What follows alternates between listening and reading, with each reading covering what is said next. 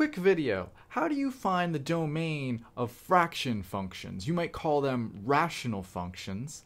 Well, when you're looking for domain, you're looking for the bad places of a function.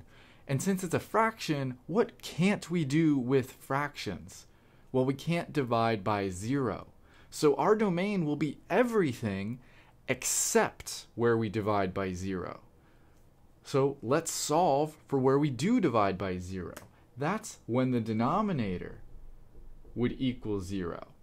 And so I had better ensure that this does not happen, right? The bottom is not allowed to be 0. It's easy enough to solve. Simply add 5 to both sides, and there we go. We have the domain. X cannot be 5. Anything else is good. You can be 0 in the top.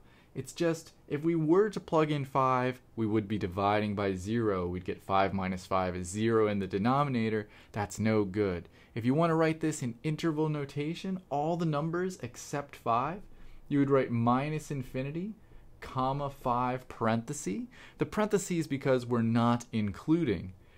You would use a U for union. It's a mathematical way of saying or 5 to infinity.